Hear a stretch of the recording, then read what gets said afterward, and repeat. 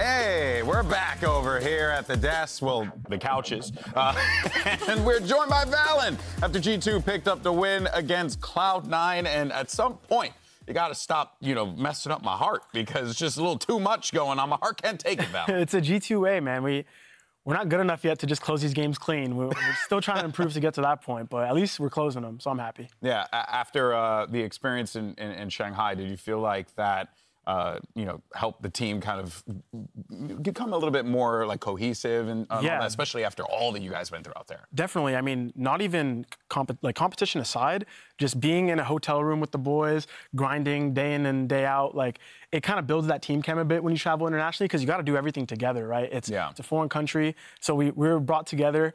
So that definitely helped the team chem. In terms of in-game, I think getting those reps versus the top teams in the world and even getting some big wins for us against the top teams really boosts the confidence. And it's like, hey, guys, like if we stick to our plan, if we continue playing how we're supposed to, which is like, for us, it's just making plans, keep the comms high, keep the energy high, we can win any match. So it was like a proving tournament for us, I would say. And showed today, though. Yeah, I'm very grateful for that experience because I think it shaped me more in all aspects. Yeah, for sure. Do you feel content with the result then, or is there still a level of frustration because you were just like a couple meters away from the finish line? Yeah, I would say, I mean, top three is definitely was like a stepping stone for us, so I am happy that we at least made it that far. But the competitor inside of me makes me want to lift that trophy, of course. I was frustrated after the Gen.G game because that was a game I felt like we could have had in our hands. Like, I remember I had a crucial mistake. We had some like crucial mistakes that when you watch it back, it just like irks you. Yeah, because we know that if we didn't have that, maybe we could have won. I would say the last day we got completely outclassed, so props to Heretics. But yeah, I want to lift this trophy once, man. It's always a dream to do that. Yeah. No, for sure, for sure. So looking at this Cloud9 game and considering the time and preparation he had to have, we were kind of shocked because you guys were the ones that were taking risks. You implemented the Neon. Is that something that we're going to be seeing a little bit more from G2? Yeah, I would say so. I mean, not to leak too much, but we have been practicing hard. We haven't taken much of a break. I mean, we reset the sleep schedule early when we first came back, but besides that, like, we had both weekends we were practicing. Like, we had no days off because we knew that we were behind on time. These teams were watching us, prepping us all this time that we're in Shanghai, plus a new patch drop. So, it's been a rough week. I know the boys are like tired and stressed out, and so am I, to be honest. But coming out with this win today was big for us. Yeah. And once we reach this goal, now we can take an off day tomorrow and maybe revisit the comps and just get that rest that we really need. Yeah. For sure. I think that it goes without saying that you guys have been through the ringer. You're feeling a little bit of that fatigue that we have seen other teams kind of deal with before. Now that you're in this position, though, there was a discussion that was had about G2 being the best team in Americas right now. Is that how you feel currently, or do you feel like there's still just more? No, I think we're still a bit behind to be the best team. We are great and we've shown good results, but the international event doesn't define us. Even if we had a bad event, it doesn't define us. We had a good one, it doesn't really define us. We just have our heads focused on trying to continue to win. And until I reach that trophy, I'm never going to say I'm the best. Right now I would say 100 Thieves because they're the stage 1 champs. And we're having these slow starts and hiccups in maps. Like you saw the icebox look pretty bad.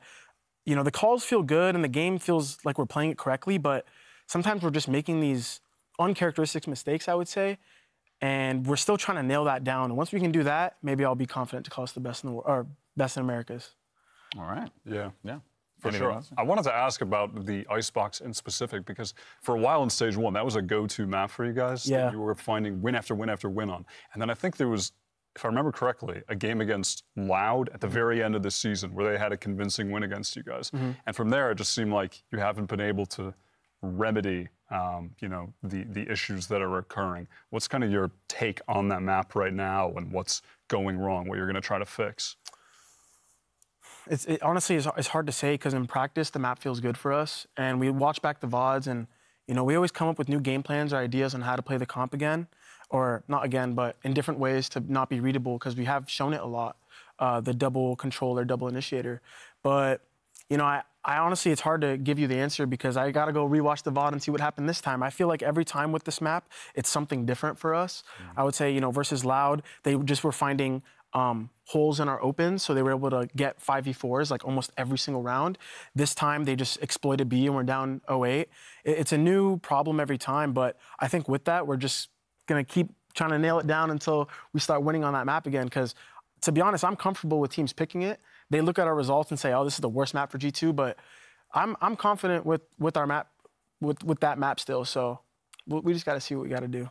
I wanted to ask you, actually. Sorry, I've just been listening very intently. I've just been, like, writing this shit down. Sorry, excuse me. It's okay, we're still a player. We'll allow it. Just player to player. But I wanted to ask you directly, because I think we all kind of come to our own conclusions and think about, like, what y'all's play style is. And I've always seen you guys as, like, a very complete team that has many win conditions. Like, there are teams that are very form dependent on, like, pop-offs, like individual pop-offs, like this guy needs to get a 3K in this round, and then suddenly you win the game. But for me, I've always seen you guys as a very complete team, but I kind of wanted to hear it directly from you, like what you think your team's play style is, especially with IC as well. Yeah, I mean... Not to leak too much, but... Yeah, well, humbly, I feel like we don't have, or not that we don't have, but we don't play to the conditions of like we have this star player that is going to fry. We feel like we're all equal, like, skill, if that makes sense. We don't put anyone on a pedestal like this is our star. We have to play around him. And that kind of forces us to play a very team-dependent Valorant. Humbly, I feel like there are star players that can take over games. And, we have those moments as well, but it's not like that's not our identity. And so we make sure that our wins are all 5 contributing.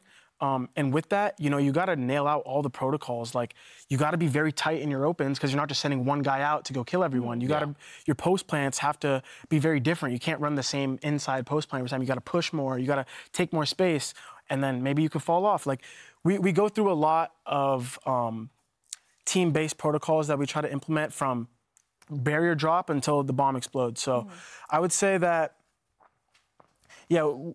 I don't know. It's kind of hard to say, honestly. Feels like you guys are the sum of all your parts. Yeah, rather than like one part being bigger. Like what you said, right? You don't really put anyone on a pedestal. Everyone's kind of just contributing equally to this team, right? Yeah, for sure.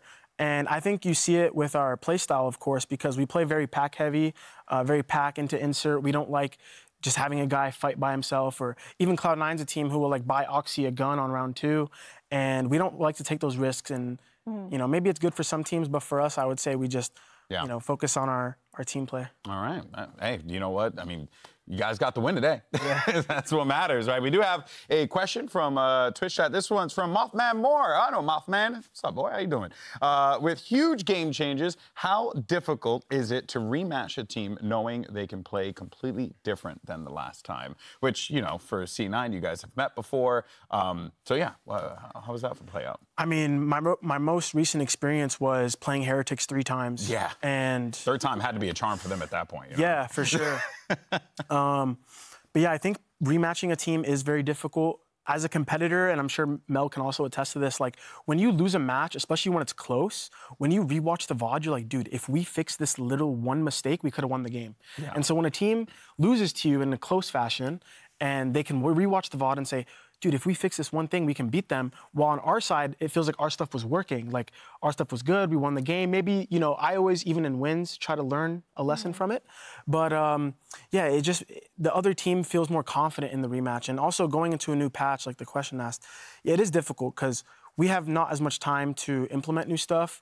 They have all the footage on us because we just competed, and they can swap up comps. So we went into this game with the mindset of we have to just focus on us 100%. We can't focus too much on them, anti-stratting, whatever, because they could run anything.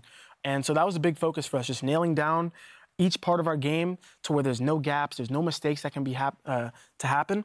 And of course, there's still going to be some, right? But that's the mindset when you go into these matches of you don't know what they're going to play, so you just got to full focus on you, and you have to live adapt. So that's where you see the IGLs have to step up even more. Yeah. The team has to step up even more because you don't know what's going to happen to you, and when it happens live, you only have so many rounds to actually fix it.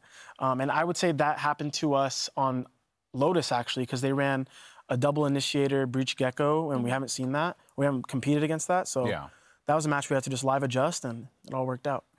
Indeed, it did. Let's take a look at the standings and see where we are right now with G2's win against Cloud9. They should be inching a little bit further up, which they are in 5th place in top 6. Remember, you want to be in that top 6 because that means you can make your way over to the playoffs. C9, though, is going to take a step down a bit as they are 5-2, excuse me, courtesy of that loss against G2. So, yeah, there's certainly been some interesting movement, man. Want to get your thoughts, though, Valyn, on the weekend. I know you were watching a few of the games. Anything that caught your eye?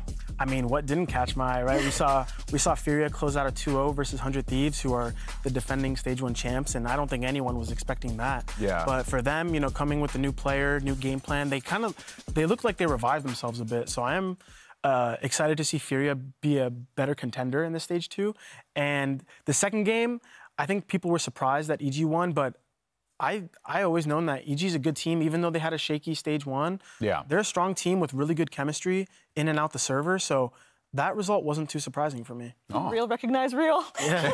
When you were seeing Jojima playing that Neon, was I giving you some ideas? Oh, yeah. The round that he stunned the guy, backwards slid. Dude, yeah, that was crazy. Everyone saw that was one, nasty right? work. That was nasty. That broke that dude's ankles. That felt so bad. He was like, what are you even supposed to do in that? It's just spray. Just like, Jogima's known for that stuff. Yeah. Like, this patch is really going to play into his hand, the ISO, the Neon. So I'm excited to see that guy pop off. He's my boy. Yeah, it's awesome stuff there. Okay, well, folks, you saw the schedule as well. The matches are going to be on the horizon. Next week, though, we're going to have a massive week for VCT Americas. One week that someone could say is super. That's right. Whoa! We got the explosion back. Super Week is back. Explosion? Yes. You want to try it? Say Super Week. Super Week. See, that's it. We got it. We got the explosion. It's a great time to be alive, people. But in any case, though, folks, we're going to have 5 straight days of action, and all of it starts on Saturday. We have Evil Geniuses taking on Furia, which, I'm excited for that one. Yep. And then we'll get your Cruz out because Cruz going to be taking on Sentinels. Oh, I feel bad for Alejandro. He's going to have to pick his side there. I've been looking forward to seeing Crew again. Yeah, it's going to be exciting, folks. You don't want to miss it. Super Week is on the horizon. Forget it. I'm going to say it a million times. Super Week is back. All right, we'll see you guys next week. Take care, folks. Appreciate you, brother. Thank you.